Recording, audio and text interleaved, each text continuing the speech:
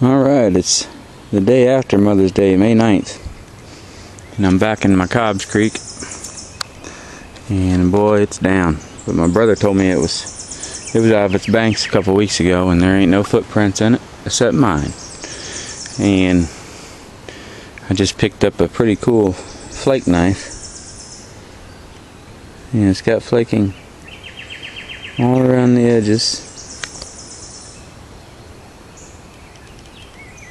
On that side, and then up on the up on the tip. It ain't much, but you know, at least I ain't skunked for the day.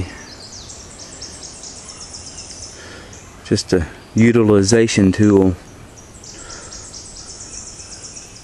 Alright, well hopefully I'll be able to get something better.